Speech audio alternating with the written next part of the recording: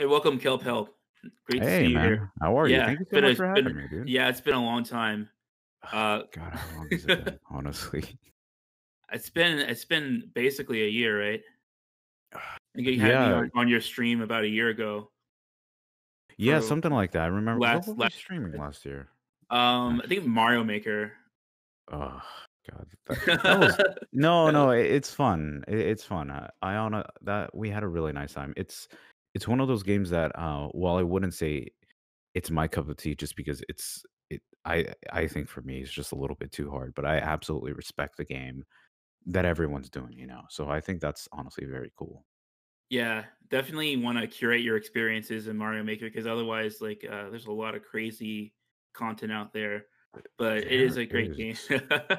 There honestly is. I respect it, honestly. Yeah, so obviously today we're going to be talking about our top five games of 2020 in no particular order, of course. And Yeah. these are games that we played in 2020, not necessarily games that were released in 2020. Um, I guess we could just jump in, and then Yeah. I could do my top five. I could do I my first one, and then you could do your next one, and then okay. Sure, yeah, sure.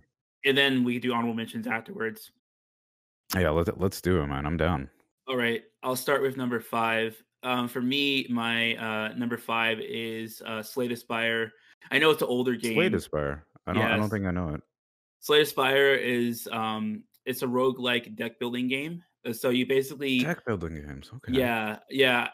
This year has been like year of roguelike gaming for me. Like for whatever reason, roguelike games have been my cup of tea. I think it's just that I've been working from home a lot, and Mhm. so roguelike games are kind of a little like nice little distraction.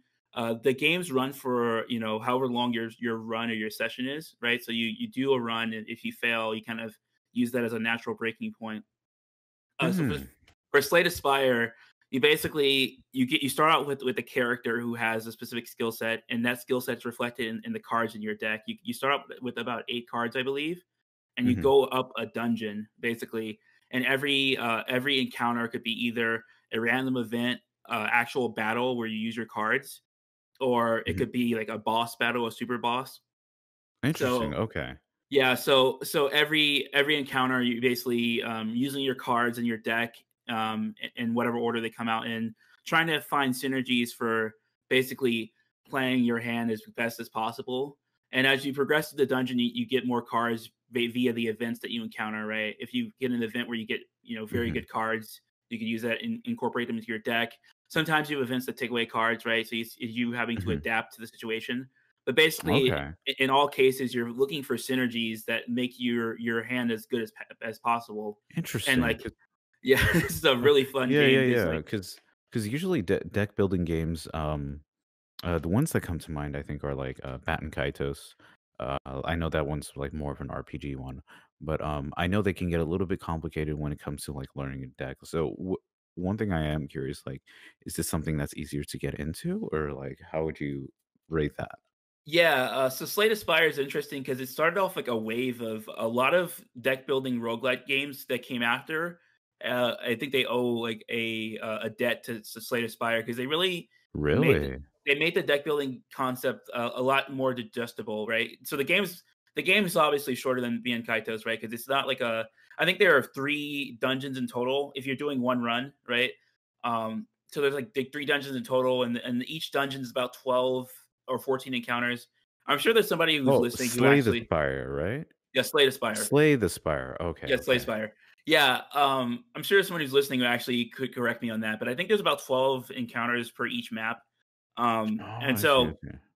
within a single run, you're gonna maybe have a total of like 30 or 40 encounters, right? And so Okay. you're building your deck within that short amount of time, and usually by the time you get to the last level, the last dungeon, you probably don't want to edit your deck anymore, right? By that point, you should have all the cards you want to use, right?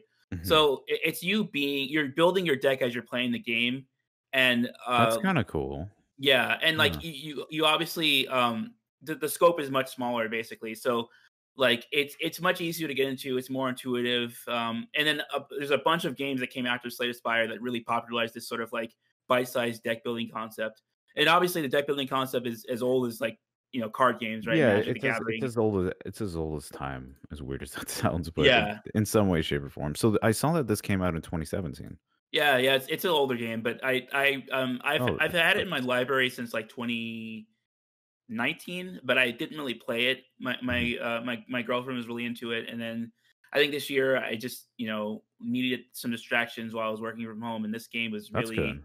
And it yeah sounds like it's easy to get into, easy to get out, so you can just go in, and go out, and yeah, and you that's have true a of most like roguelike games. Like most roguelike games are pretty much you do a single run, right? If you have a mhm. really good run, obviously that run could last for hours. But for most people, I think you can have a run, and usually it ends. Especially if you're a new beginner, the run ends pretty quickly because you're still learning the ropes. But you take those lessons from your previous runs and you apply them to future runs. Okay, interesting. Huh. Yeah, I might have to check that out because that's cool. I will admit that I do have a tendency to, I guess you can say, back away from, how would I say this? From a lot of card games just because like, the card aspect itself seems like an intimidating, um, hurdle to get over, but I would like to try this. It seems like something you could get in and out, and I think that's pretty cool to see that. Yeah, I think too, like the thing with these newer roguelike deck building games is like basically everything that you need is within the run that you're going to be doing, right? And Mm, as you play the game, right, you're going to learn what synergies are most effective. But like, for example, when you start Slay the Spire, you have like five attack cards, five defense cards, right? In theory, I mean, there are people who've beaten the game with just those cards. I mean, um, but like it's really difficult to like I guess like uh fail one of these games in terms of like the progression. Every time you lose a run, you can unlock newer cards for you to encounter in future runs. mhm. um and like the game basically gives you what you need to do, what you need to succeed, like within the first like floor or whatever. Okay. And basically, the way you improve is by getting better at recognizing what cards synergize with what cards. But in terms of like, you're gonna always have attack cards unless you sell them all for some reason. You're gonna always have defense cards unless you sell them all for some reason, Mhm. right? So like in terms of what you need to succeed, like the basics are all there. I think. Oh, okay. Yeah, I might have to check that out. That's pretty awesome, man. Yeah. Oh, okay. All right. I think I have one um you might want to hear about. So, um I would say it's in no particular order, but one that comes to mind, believe it or not, is Metal Gear Solid, the first one on PC. You played it this year?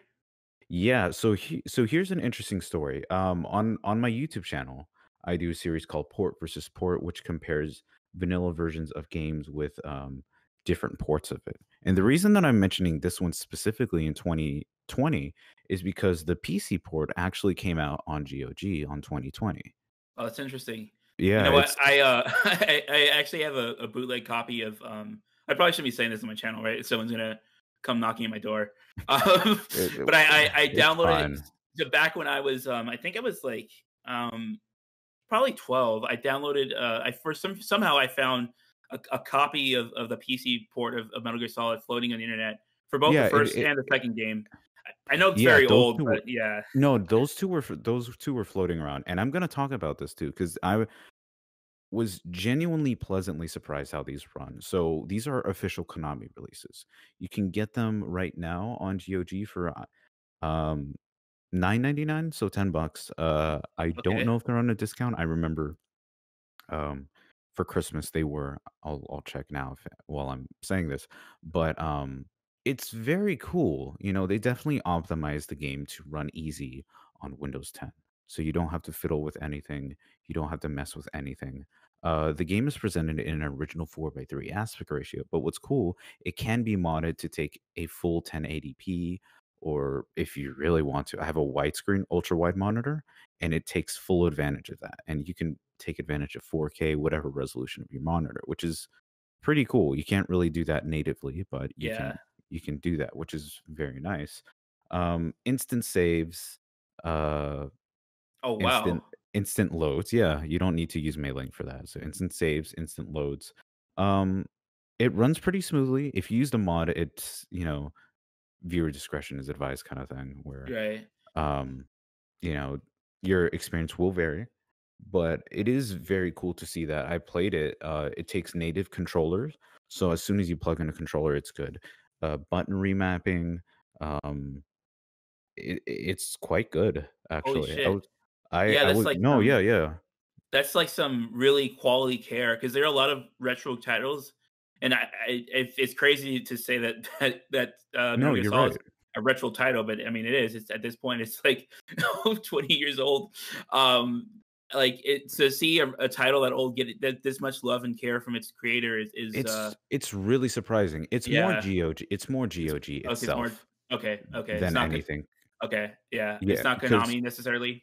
I wouldn't say so. I think they just probably got the licensing Hmm. and they were able to do that, but they made their own wrapper. They made their own um, UI that makes it pretty easy. And the best part is that it includes the VR missions too. So Oh, well, you're yeah. That was a separate program, right? Because when I downloaded the Metal Gear mhm. Solid 1, the VR missions, I had to find a separate, like, download for that. Interesting because usually when you got Integral, the original PC port of this back in 1999, um, it had VR missions included into it, Yeah, no, which I is mean, very it launches the VR missions from the same program, but, like, it's like it's like a standalone program for some reason. yeah, it Like is a standalone EXE oh, for okay, sure. okay. Yeah, yeah, Okay, yeah, yeah. that's how it works. Okay, yeah, Yeah, and, the same I haven't checked that out too much yet, but, Metal Gear Solid 2, uh yeah, Metal Gear Solid 2 has been released as well on GOG, so I guess you can call that a little honorable mention, right, but, with a little mod, you can also take it full advantage of your screen. Obviously, keep in mind, some things won't scale properly, the right, whole right. codec scenes, it doesn't look as good, the font isn't as strong as it could be, I'm sure somebody's it's modded all this though, like, yeah. some fan So mods maybe. yeah, so I haven't like fully delved into the mods. The only one I did was a resolution one to kind of take Mhm. full advantage of my monitor. But it's definitely a nice spin on an old classic that you can play that is different from playing it on any PlayStation family consoles. Right. So that's I actually do give that a good recommendation. That was a fun, not only a fun video to make, but to talk about. I was pleasantly surprised. Yeah, it sounds Very pretty good. pleasant. Yeah, I would Yeah, absolutely recommend that. honestly, if we can get all retro titles to get that kind of experience, game preservation might be, um, like the dream of having every game preserved might be realized, right? So that's honestly another conversation because I could I know. talk I don't about want that to go for into like because I was no, no, talking it's about that with E on Nintendo and yeah. stuff. So I will say that when it comes to preservation and accessibility, I feel like companies do have a responsibility to do as much as they can because if they won't take hands into it, then their fans will. But then that goes into voiding or infringing upon Copyright. Yeah, copyrights, exactly. which is very, very true. Company can take every right legally. But I Right. think morally and in the aspect of, people who are very appreciative. I think that's the biggest word. They're very appreciative of this medium and they want to make sure that it takes care. There's plenty of developers and modders out there who are quite honestly, taking Nintendo 64 disk drive um, games, trying to preserve them. Some of them, unfortunate, failed discs and lost in time. But like last year, Superman 64 for the PlayStation 1 actually leaked. Well, I wouldn't say leaked, but Right. someone who had the prototype actually Mhm. released that to the public. There was the McDonald's game for the Nintendo DS that was finally dumped for the public, which was a very, very lovely thing to see. There was a lot of pretty cool preservation. So, long story short, I feel companies have a responsibility to have preservation, and obviously, people are willing to pay for this. It's not like they're not, but if you don't Yeah. give us that No. option, what Right. If can you we don't do in that? that's exactly what leads to emulation. Like, that's exactly what we were Exactly. talking about with Elwood. Yeah, it's exactly I wish we lived in that world where companies realize that because I think it could be a win-win, right? People are willing to pay for 30-year-old titles because, they Yeah, have newer hardware. Uh, and I think the Nintendo what is it called? The Super Mario 3D All Stars, which I had some complaints, but they have definitely fixed a couple things, which I'm pleasantly happy about. Yeah, I did notice that, especially with the inverted controls and stuff like that for the Mhm. GameCube controller. Um, It's quite a big deal. yeah. Yeah. Hopefully, knock on wood, that they actually release a real virtual console, but, until then, I guess I won't hold my breath. Yeah, I could go into why that's kind of the case and why I feel that is the case that they made it such limited release, Yeah, I but I kinda speculated on that with Elwood. I think I think there are many reasons why they did it, and they know they can get away with it. But yeah, hopefully, though, that they do something like a virtual console at some point. yeah, It seems some people are speculating that they actually are gonna do a virtual console, but mhm. and that's why the limited releases were a thing. It sounds plausible, but we'll have to kind of wait and see. I feel like I do doubt that because, while not only making this limited, it will be delisted off of eShop later this year. I probably will say about March, I think, is when they said that the Yeah, date was. March 31st. I think S if lines up with so the end of the fiscal year. so it unfortunately will be delisted, which Yeah, is some people are saying, like, it'll be delisted from, like, the 3D All-Stars will be delisted, but they're saying the individual titles are somehow gonna appear in Virtual Console. I that is gonna be see, Yeah, that I don't that's a think whole I don't know how much weight I put behind it, but, I mean, it sounds like it could happen, but I don't know exactly if I put a lot of weight on the evidence people are suggesting. you know Uh, what? When it comes to this, I would love to be wrong, and yeah, I would love to eat my own words when it comes into this, I really it'd would. be a perfect world if that's exactly what happens. It truly would be. But I feel like I took too much time No, talking it's about this. fine. So what would you say is your next game that you're pretty excited I for? probably should have reversed the order. So the next game That's fine. is Tyranny. Tyranny is a game by Paradox Games. It's a real time role playing game, similar to Oh, so like Pillars of Eternity. Yeah, I'm a the sucker for RTSs, so yeah. It's like it's closer to an RPG than a real time strategy, but like it's not turn based, if that makes sense. So like, it definitely has just because I'm looking this up right now. It has an isometric feel. mhm. So it definitely reminds me of like older school Planescape Torment, Baldur's Gate, It is meant to Icewind be. Dale. Yeah, it's exactly in that tradition. Paradox specifically made, Pillars of Eternity, which I don't know if you're familiar with that series, but, like, that's No. like, yeah, I mean, they're all meant to be, like so they all stem from tabletop RPGs, obviously, right? But Yeah, yeah, yeah. it is exactly in the same vein of the older titles you just listed, right? It's meant to Mhm. be, like that feel. I mean, Tyranny's revolution is not necessarily the like battle format, right? It's not like the gameplay. It's actually the story lets you role play as like a like you're called the Fate Binder. It's basically like a legal servant for this empire that's like taking over these colonies, Mm. and the role playing element involves like a lot of moral aspects.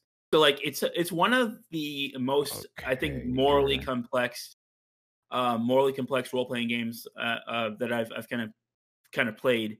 And I finished the I'm Mass digging what Effect. I'm hearing. Yeah, I finished the Mass Effect trilogy last year. So like obviously, I think Cool. this is phenomenally more engaging in that, and not in terms of the cinematics or the gameplay, but in terms of the choices that you can make. They're all hard choices, honestly. Like there's really it's like in these RPGs where you get to play as good of a guy as you want to be, right? It's really easy to Mhm. be the good guy, and it's like sort of like escapism kind of fantasy. Yeah. This is more of a deliberative kind of role playing where you're like making hard choices, like hard and fast choices, and it's like it's really it's really an experience trying to playing through this world. Honestly, I'm quite honestly glad that you mentioned this because there and I apologize if I deviate a bit, but I do know what you mean in this. One of the games that I played last year that I just got was Planescape Torment, and I played that for maybe about 5 hours. I regret to say that I haven't played as much as I'd like to, but from what I played, I'm noticing this kind of genre is incredibly detailed, where it lacks in maybe some gameplay elements. yep. It absolutely picks up in The world story, building, world yeah, building, yeah, character building, and setting everything up. And honestly, they're probably some of the most incredibly diverse places and engaging stories I've ever played. yeah, More so, and so detailed too. I think I remember there was a paragraph long, almost introducing each setting. So let's say you speak to a character, it describes it as you see a decrepit old woman dressed in a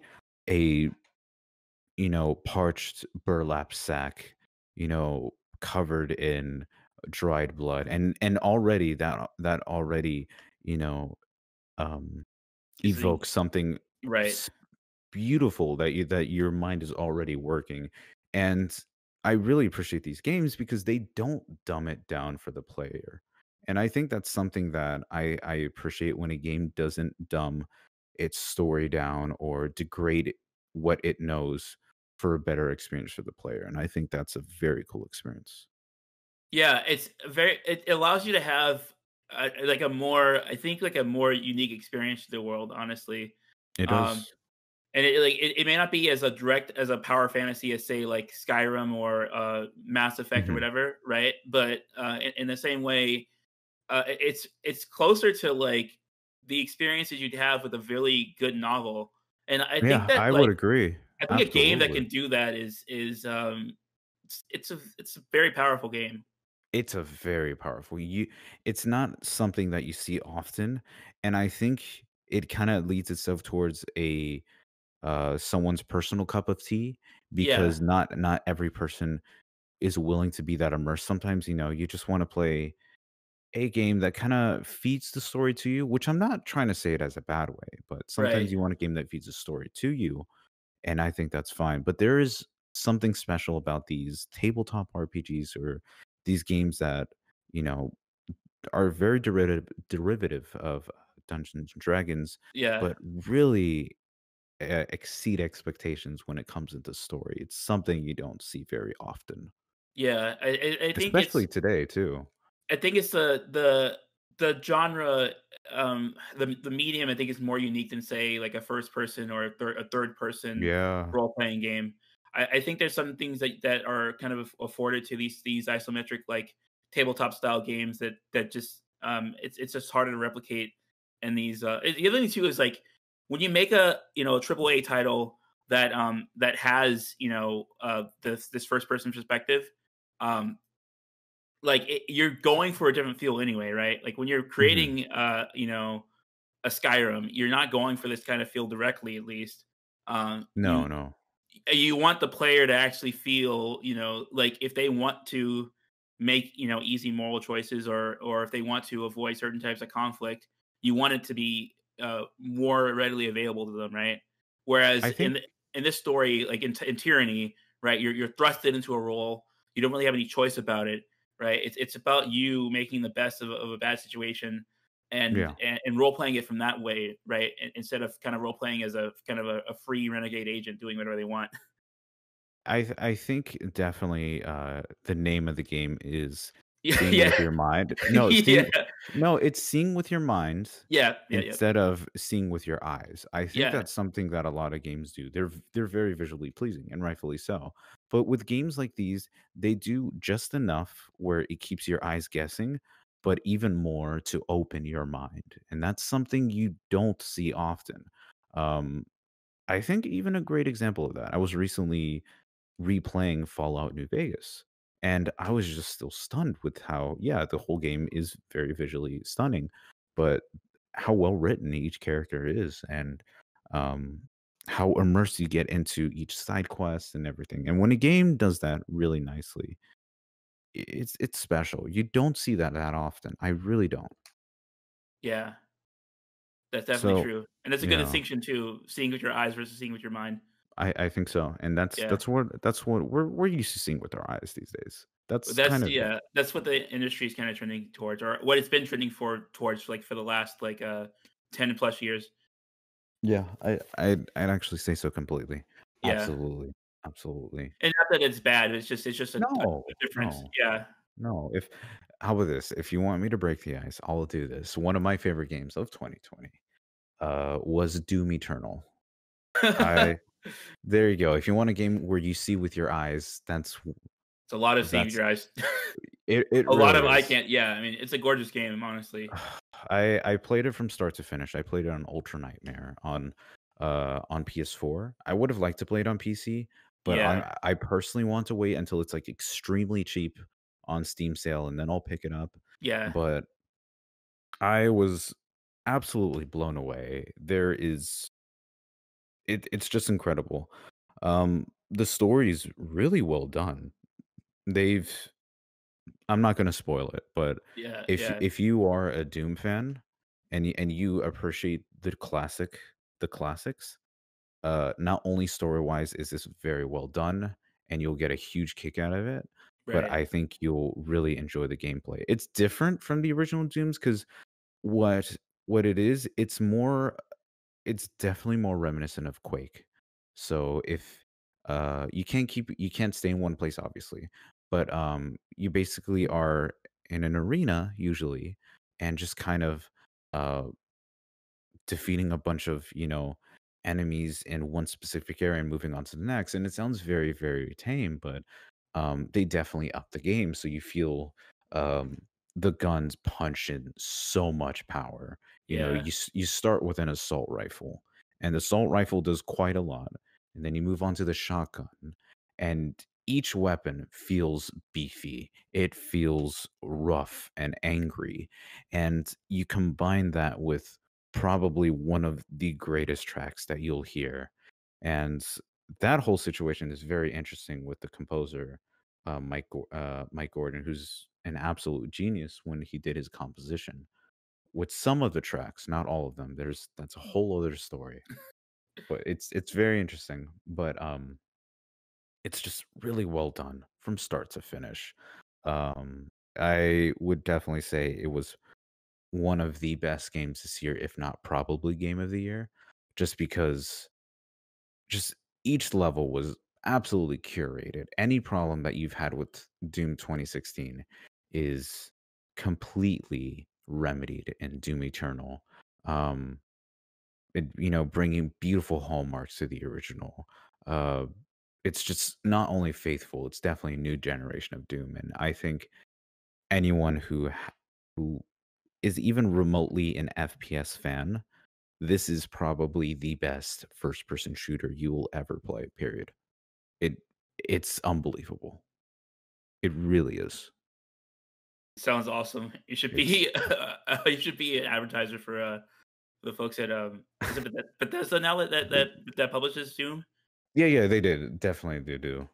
Um no, I love the game. I picked it up on launch. It's stellar. It really is. I can't recommend it enough. I Yeah, really I'm can't. like I think I finally have a setup that I can really take in all the eye candy with. That's So right. You mentioned that you were getting a new computer, right? Yeah. yeah, I just built it a few days ago, so it's pretty exciting. Well, Um, oh, okay. What are your specs, if you don't mind my asking? so I got a 3080 with a 5600X. Like so, it's a Ryzen 5000 plus a NVIDIA like Oh, yeah. 3000 GPU. So yeah, I mean Damn, you basically get it. yeah, top of the line. How are you able to get? How are you able to get a 3000? Like, were they able? Did you get no, them right when I they come out? No, I bought it from someone locally, so it's like I got it for like about 200 above MSRP. I don't recommend Damn. doing that, but like I No, wanted but to, yeah, I wanted to build it by Christmas, so I just said fuck it. that's fair. I Yeah, mean, to be quite honest, you're going to be playing probably I'm top of the line. yeah, I mean Um, I'm not planning on upgrading for a while, so I don't really consider it like a a loss or anything. no, no, no. Yeah, I can, I can absolutely agree that you'll probably have a good 8 years with this because I mean, a 3080 technically right now. I mean, you're definitely delving into 4K territory. yeah, And you can do a lot with that. Even if you really wanna push it 8K, but that's it's a beautiful thing, man. yeah. It's a I've been excited to dive in. I'm still downloading some stuff from my library, but in a bit I'll be in gaming heaven. oh, you gotta let me know how that is. I'm very excited to hear from you. Yep, yep. So what do you feel is your next game? No, I feel kind of weird because I've been talking about games that are not like pushing any of my hardware.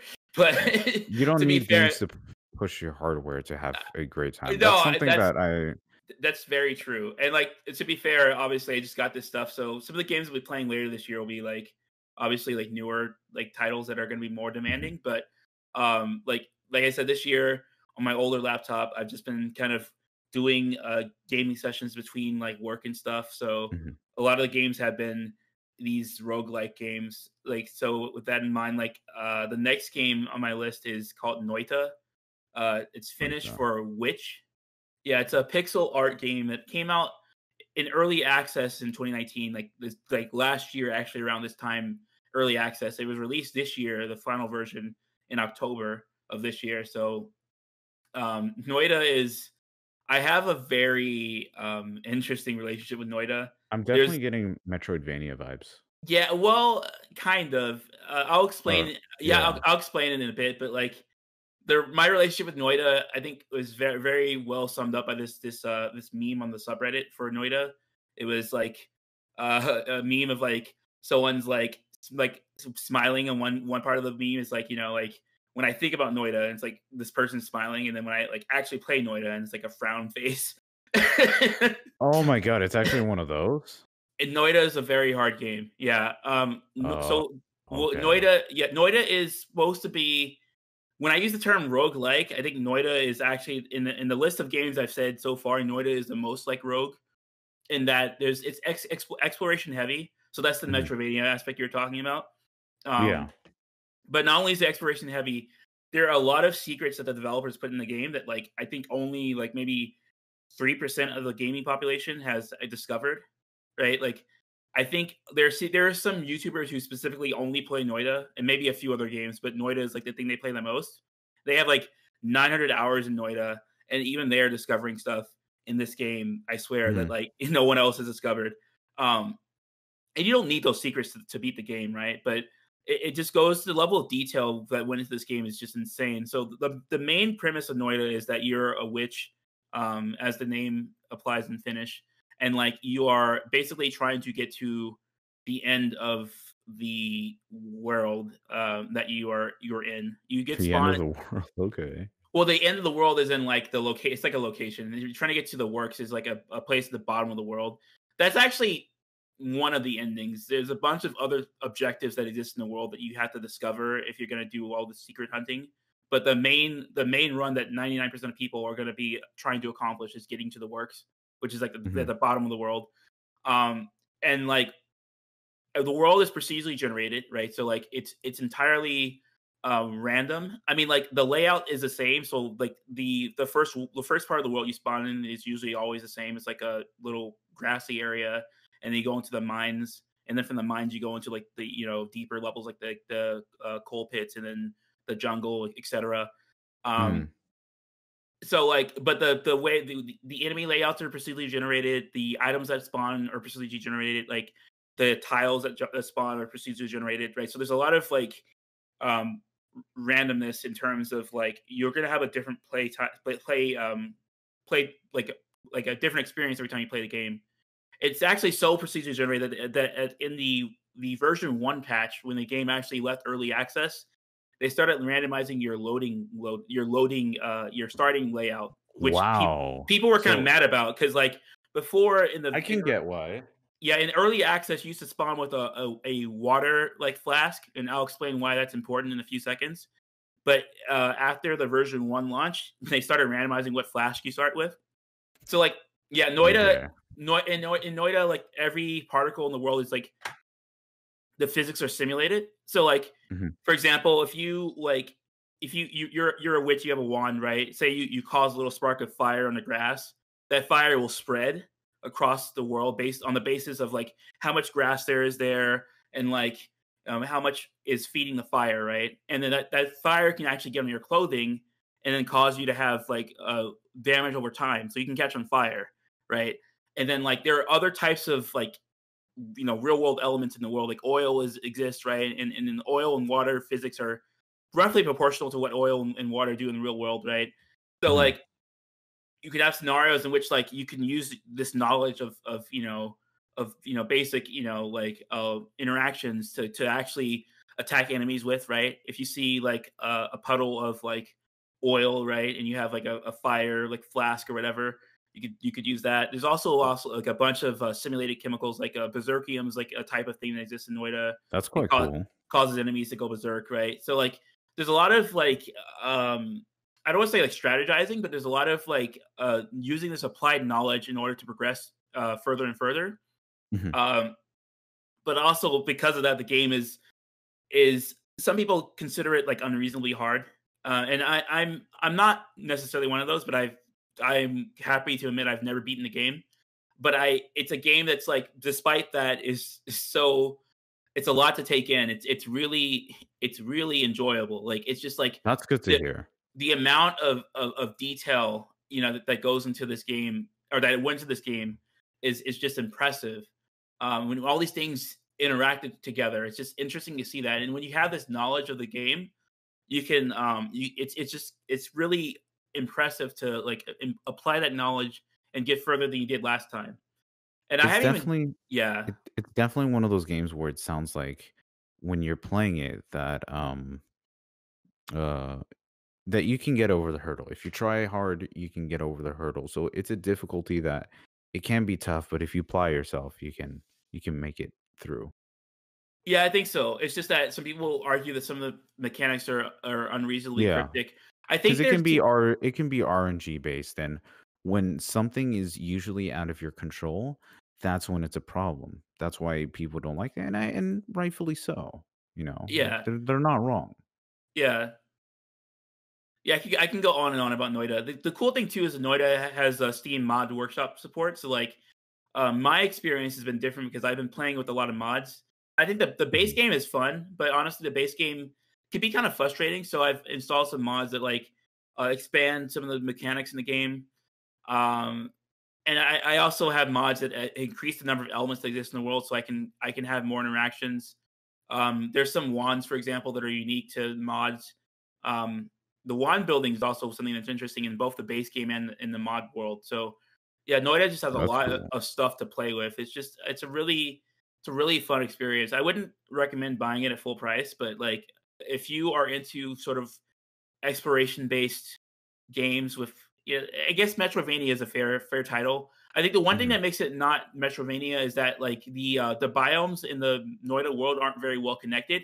So when you backtrack, you literally have to like Oh, fly. Yeah, someone made a mod though that actually makes them more connected. So if you want to play like Metrovania, there's actually a Metrovania mod for Noida if you like want that more. But the game does encourage you to backtrack. It's just that it's not very easy too in the base game. interesting. That's good Yeah, to know. yeah. Okay. Let's see. What is another game? I will say it's really done with a lot of love and care, and it's probably not surprising to hear, but Animal Crossing for sure. The newest Animal Crossing is Yeah. definitely one of the top ones. I will say with my experience of Animal Crossing, I've only played the previous one, New Leaf, and I've Mhm. played this one. I played a little bit of the GameCube recently, actually recently. Right. But what's really nice is that it's one of those, like, personally, it's one of those games that was helpful during COVID to connect with people. And I really appreciated that a lot, that I was able to have that. But on top of that, um, it's just a wonderful title that's just that it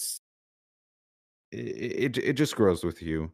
And to create your own character and make your own island, a lot of the um abilities to make your own island really are quite impressive. Crafting to the building degree. Um and there are constant updates too. So like yesterday, for example, I was playing Animal Crossing with my girlfriend, watching the countdown of New Year's. And, we both celebrated New Year's in Animal Crossing and with the people that we were with. And I thought that was really cool. It's a game that definitely grows with you, and it's been getting better over time with a little bit of free updates. So, while a lot of people are like, maybe this one is a slightly watered down one from previous Animal Crossings, I think they're definitely making it up with seasonal updates, and they're quite frequent. So Yeah. that's very nice to see that they are taking that, like, uh, nice bits of care, and I can stand behind that. You know, the cool thing with the Switch is that, like, unlike older and earlier, like game consoles, Nintendo, you know, because it's an online based console, they can update Yeah. their games almost like a games as a service without necessarily the sleazy like microtransaction aspects of it, right? Like if Animal Crossing is going to get like quality of care improvements throughout for the entirety of the Switch's life, or maybe even maybe 2 more years or whatever, like that's pretty good value. Um, It is because you pay $60 and there's still more coming in. And all of those are free updates, and they're quite good too. Like, for example, people were complaining there weren't any food items, and now they added quite a bit of food items now, and they increase your storage. Now there's account backups. You can transfer to new Switch. So a lot of the updates that people have been asking for have been done over time, and it's not like it's one of those games where it's they finished using DLC updates like, I don't know, Cyberpunk, which is another story in itself. I get we could talk about that, we could talk about that, yeah. but Um, you can tell they put their care into it. It's not like they really loved what they were No, doing. that's what I was saying. Like, I think like modern gaming is kind of moved towards like the as a service model. Um, but like that's why these games are getting updates, and that's why they're being managed and stuff. The servers that they're running on are maintained, right? Um, but the upside with some of these Nintendo titles is like like the sleazy aspects of that model, they don't really exist, right? There are no microtransactions directly in Smash Bros or Animal Mhm. Crossing, but yet the games are getting patched. Like they're being cared for, they're being They're being maintained. cared for, and because things will happen here and there. I understand that Yeah, not every game can ship without perfectly. bugs. I Yeah, or mean, without bugs or even necessarily quality of life changes, right? There might be things that like make sense for the developers to add, right? If it's yeah. whether it's character balance in Smash Bros or new features in New Leaf, right? Like I think the fact that we're living in an era where that can happen, I think is a great thing. Yeah, it is. I just wish that the rest of the industry would kind of avoid the sleazy practices that get tacked on with that. If they're doing it as a service model, they also have microtransactions and other things that are not really as favorable. It's definitely being used more these days as a crutch rather than an actual, addition to what you have made. Yeah, And unfortunately, I mean, we can touch this a little bit if you would like, but the whole cyberpunk aspect really is one of those things where the game hasn't been finished, but they decided to develop it through updates that shouldn't even be done, but due right. to trying to meet deadlines and trying to Yeah, make as much money quicker, that's a lot on top of um, unethical practices to pushing your employees forward, and that's also a very right. sad practice as To well. no avail, right? Obviously, like Yeah, if yeah, cramming in all the development time clearly didn't allow them to produce their best work, so it didn't even in the end work out for them. Uh, yeah.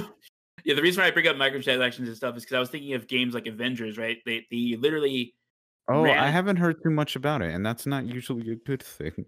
no, oh yeah, I mean the story of Avengers is actually I think it was basically kind of eerily similar to Cyberpunk. I mean, obviously, Cyberpunk is in a better state, and I think Cyberpunk is going to overall be in a better state than Hmm. when the dust settles.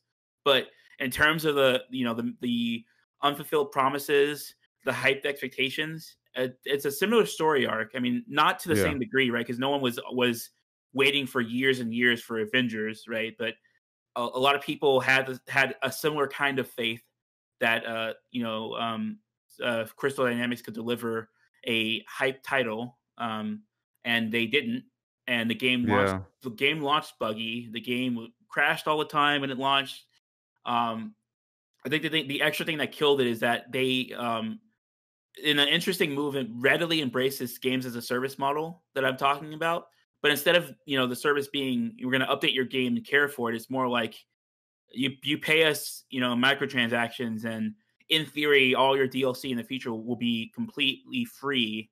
um But honestly, in most cases, I don't. I mean, a lot of the people who were waiting for this title, they readily believe that like oh, we're gonna get free DLC because all the money from the microtransactions will pay for the development time for all these other things. No. But yeah, no, that I mean, usually in the industry when they do microtransactions, it's just a cash grab. The money Yeah, goes that's just simply money enough. That's money it. goes into the pockets of whoever invested in the game. The money, I The stockholders and right. I everything. don't really think that the microtransactions are needed to finance development. And you look at games like this is kind of a spoiler for my list, but Ghost of Tsushima, they Oh, Ghost of Tsushima is amazing from what I've heard. I mean I have like not had the it chance to play that. they you know they released new content without having to have microtransactions in the game. They Yeah. released a whole new mode actually with some new assets. Multiplayer.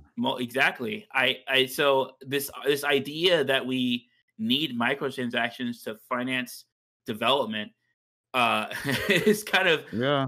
yeah. I mean, games as a service, I think, can be done right, and I think Nintendo and Sucker Punch have shown that you can have service updates for a game that is currently actively played without needing all these other sleazy practices. I didn't mean to go on a soapbox, but it just came up since you brought up Animal Crossing being so well cared for. Yeah, it was very well cared for. It still is. Yeah, So that makes me very, very happy, honestly. So I would definitely recommend that. It's a game that will last you years, as all Animal Crossing games do. yeah. Unsurprisingly. So my next game is actually another roguelike game. I really got into this year, as I said. It's called One Step from Eden, and it actually came out this year. It came out, I think, in March of this year. Mhm. This year has been so freaking long. I actually lost track of time. I don't know when it came out. It came out A in lot of spring. us have, so you're not the only one. I said this year as in this year. I mean, 2020 was a long year, and hopefully 2021 won't be a Yeah. long year. But You and me both. One Step from Eden is I mean the reason why it's on my top list is because have you played Mega Man Battle Network? No, I actually well, I have Battle Transmission on my GameCube, but I actually don't have the Battle Network games, quite surprisingly. Yeah, so One Step for Eden is exactly designed to be a Mega Man Battle Network like game. The story obviously and the characters are completely different. The genre of the story is not the same, but like the battle system is 100% about Mega Man Battle Network. The thing is, obviously, they've included some new stuff. A lot of the stuff that's new is like roguelike elements. Mhm, So similar to Slay the Spire, you got like a dungeon kind of crawler where every encounter is like represented on a map, and you get to select which encounter you go to, whether it's like a shop or like a battle or whatever. And mhm, like in battle, the gameplay is basically Mega Man Battle Network. There are a few differences. Like there's no Mega Man Battle Network had like these turns where you could kind of take a break, take a breather. You could like the game would pause and you could select which mhm. cards you're going to use in your next round. One Step from Eden is like never putting on the brakes at all. Like it's like a faster paced version of Mega Man Battle Network. I think in my review on Steam, I was just like, didn't know I wanted Mega Man Battle Network on crack. 10 out of 10. This game is really fast paced. It's like if you grew up playing Battle Network, then this game is sort of like the next level of Battle Network, if that makes That's sense. kinda cool, actually. Yeah, so That's it's like actually genuinely for cool. people who are looking for that similar gameplay to continue that level of intensity to even Mhm. go a bit further than they had before as players of Battle Network. This game definitely is like a challenging experience even for people who have played Mega Man Battle Network. I'm Um, digging that. That's yeah. cool. So I mean, for that reason alone, it was just a top of my list. But also being a roguelike game means that I could play it between work sessions or whatever. So it was a pretty fun experience playing this one this year. Yeah, I'm glad, honestly. I guess I should say my next one. I mean, this one did come out this year. It's probably on a lot of people's list, but when I did play it, I did enjoy it. That was Phasmophobia, actually. You Yeah, a lot of probably people have. are talking about it. Yeah, I've heard of it, but I haven't I really followed it. Okay, so I've actually streamed this quite a lot too, and it's genuinely fun to watch. So basically, how the game works. My girlfriend gifted this, and we play this, and it's a learning curve. But once you really figure out what it is, it's tons of fun. It's a co-op horror game where you go in and you do a lot of ghost hunting. You play with 4 other people, which is highly recommended. That way you get the full effect. Um, the game is always listening to you when you're playing, so the ghosts have to try to find you and technically kill you. The point of the game is to try to discover what the ghost is, and once discover what it truly is, you leave the premise. So, depending on the difficulty, the higher the difficulty that you go, it immediately starts, or let's say if you're on easier difficulties, you have a 5-minute time limit to prepare the house and search everything and search for clues.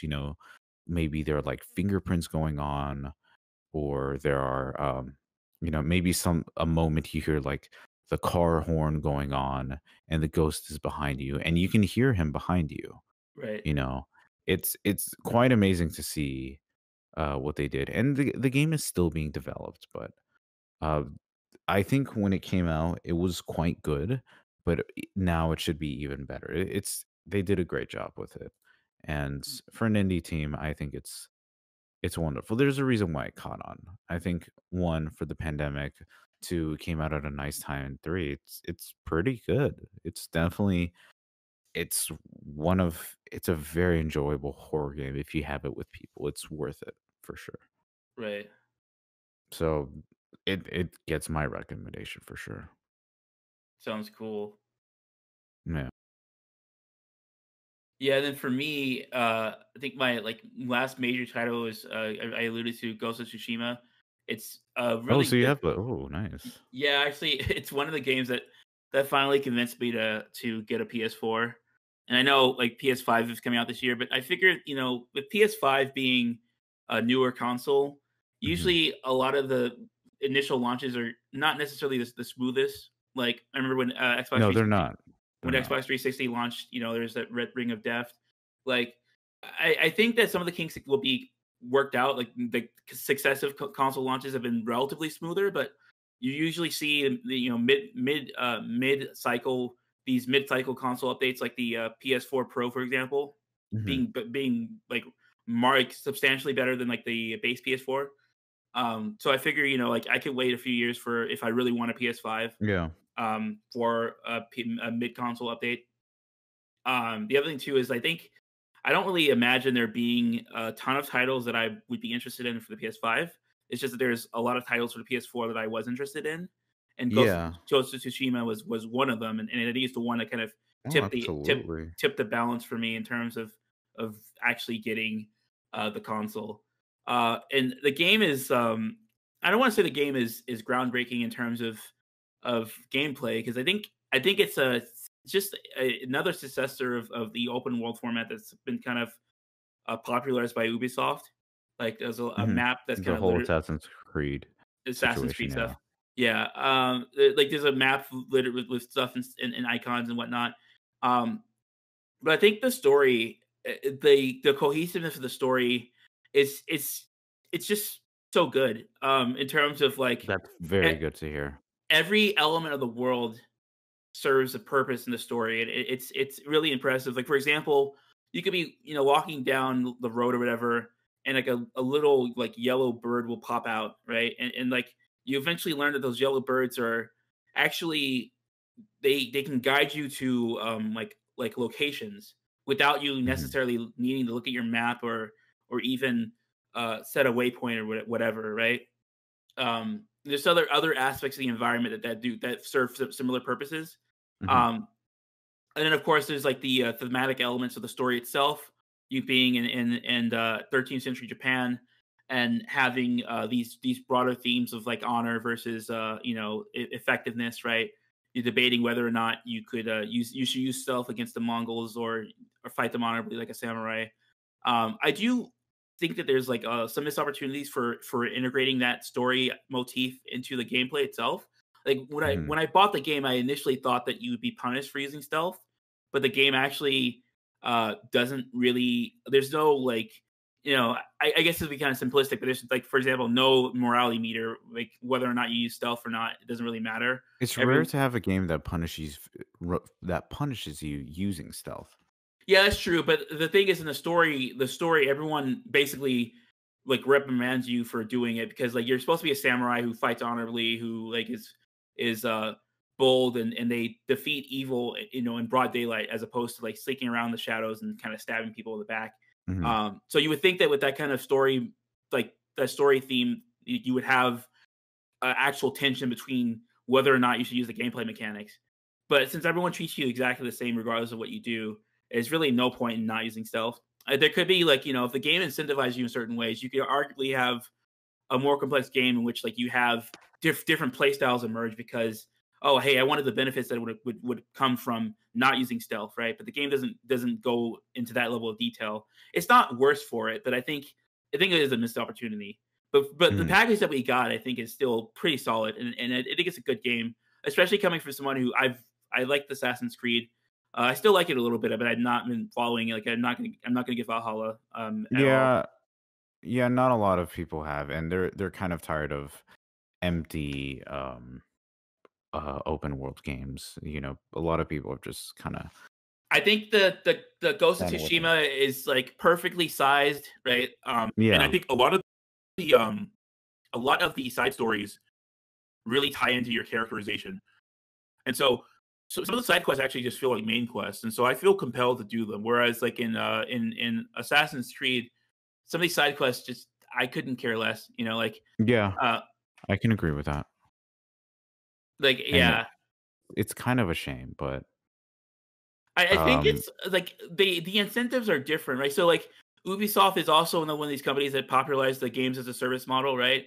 And mhm, so I think one of the metrics they're looking at is like total playtime or playtime retention, right? And the bigger your world is, right? The larger your world, the more stuff there is to do. Well, the longer your people are going to be playing the game, at least in theory, right? Um, and that's more time for you to sell them microtransactions and other bullshit that they don't need, right? yeah. So like Ghost of Tsushima obviously does not have that philosophy, even though it is. I mean, at its core, it feels like a Ubisoft like game. It's more akin to I think the last tolerable Assassin's Creed was Assassin's Creed Origin, which I actually played a little bit of this year.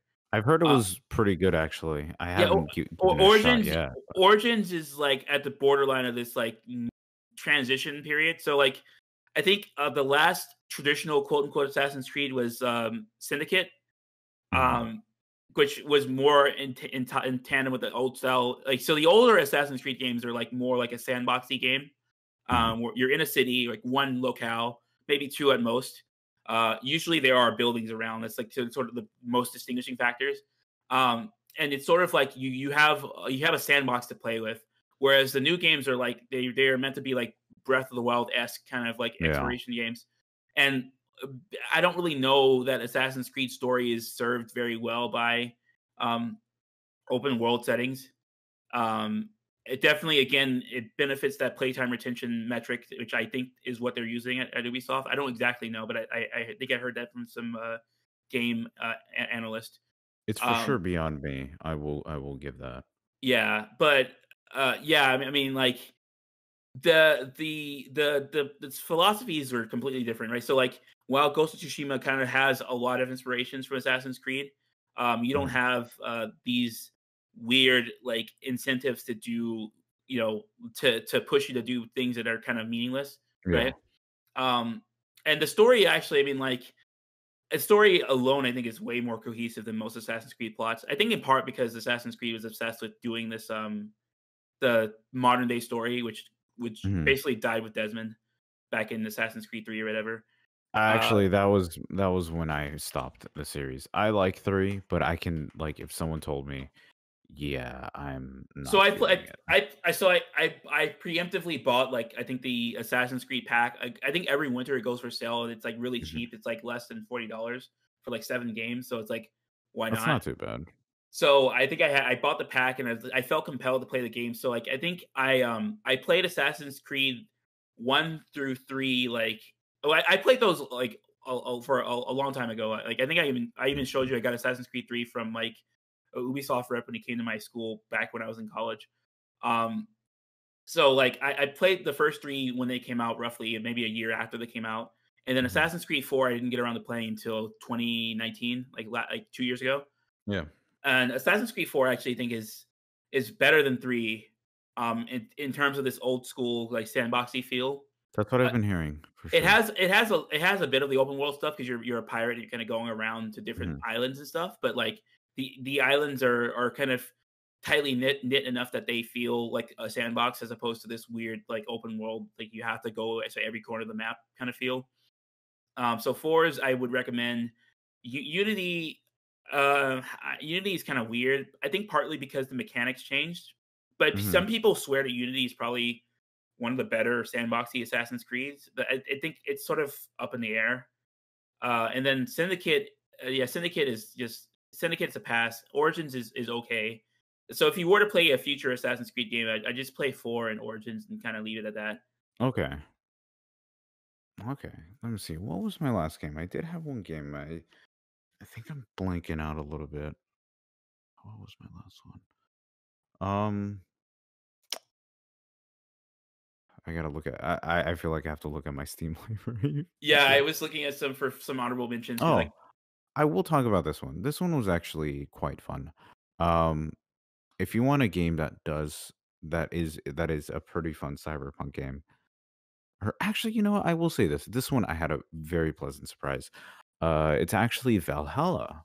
I don't know if you played that actually. um I was thinking of for some reason I was thinking Not Brawlhalla. That's pretty terrible. I no, know no, no, you're good. I know not Assassin's Creed Valhalla. I know. But it's basically it's spelled VA-11 HA-11. So Valhalla. So it's basically a cyberpunk bartending game, which is primarily um what is it called? It's primarily visual novel based. But Yeah, what's cool is that the entire game takes place in three locations. It's either your apartment, you when you buy stuff at the store, or the bar. And you really find out people's stories through the bar, and you find out the main character Jill's story as well. It's got wonderful music. So basically, well, yeah, you're just essentially serving these guys alcohol. You're getting to know them, and they're nicely written. You know, you find out maybe one person is just tired of being a soldier and just wants to come relax, and is not really wanting to deal with the world. And then you have another guy who's just a plain old sexist pig who just acts like one, and then you find right. out why he is like that. It's a very well done game, and it was I was just very happily surprised, and through that you start to find out the main character's story and what is what's her deal, what is going on with her, and it was a fun time. It's definitely a fun game that I would absolutely highly recommend. It's wonderful. It's on everything, Oh, so cool. it's not hard to find. I think how much is it on Steam? Um, Let me see. I think it should be like 14.99 usually, but I mean, what's actually no. I'm sorry. It's on Steam sale for 9.89, Okay, and it's a fun game. You can get it on on Switch as well. So, it's worth it. sounds cool. Yeah, Yeah, I really like that game. That was pleasantly surprised. It came out a couple years back, but I'm just glad to be able to play it this year. Someone gifted like it to me, so I'm grateful for that. one good cyberpunk game. Yeah, it's it's definitely one of those. I'll tell you that. It's good though. Any honorable mentions from Any you? other I will say another Cyberpunk game because this one was actually quite good. Um, I did stream for these guys. It's a game called Cloudpunk. Uh, I it's on my wish list. I would it's recommended for sure. Yeah, it's Um, another visual novel too, right? no, actually, it's more of an explorative world, Okay, which is nice. Basically, you're kind of a courier driver, a driver. It's your first day, and the two rules that they say that you're not supposed to do is uh you cannot say no to a job, and you don't ask what's in the package. right. That's basically it. And then the whole world kind of delves into there. I only played quite a bit, but it was very, very intrigued honestly. I will say that my computer is getting a little older, so it might not be the best to run some of these games, Right. but, from what I did play, it was quite fun, and I did have a lovely time with it, so it's very highly recommended. I think from what it sounds like, we've created quite a good list this year. I think yeah, I think so. I mean, like, Yeah, pretty solid titles. You can't very go solid titles, wrong with actually. any of them. Yeah. And the nice thing is they're all easily accessible, they're all fun to get into, and I think a wide variety of people will enjoy that for sure. Legitimately looking forward to it. I might actually go buy, a legal version of Metal Gear Solid from GOG because it sounds like with I'm all the support. Because 'cause I'm pretty sure my bootleg copy won't have any controller support at all. No, it's not. It's not. Um, I if you're downloaded it years ago too, so I don't even know if I could find it in my hard drive. if you're really curious, what was it called? I did a port versus port of that. I just released that. So if you want to see like the differences between the original and that, I would recommend it. And you can see the side by sides. There's quite a lot going on with that. Yeah, I'll actually link it in this video, honestly. The Thank you, man. I appreciate that. good, good information for anyone watching this video. For those of you Yeah, stuck around for the whole thing. it it was quite surprising, and, other thing too, Silent Hill 4 is also on GOG officially. So that's weird, but hey. That sounds promising. Yeah, no, it's I played it a little bit. I actually wanna do a port for support of that as well. It's pretty well done from what I know. So, definitely recommended. Awesome. With that, I guess we're done unless you have any last words. I think that's it for me. I think I played as much as I said as much as I think I did, I hope. Cool. I No, hope that everyone should be yeah, it.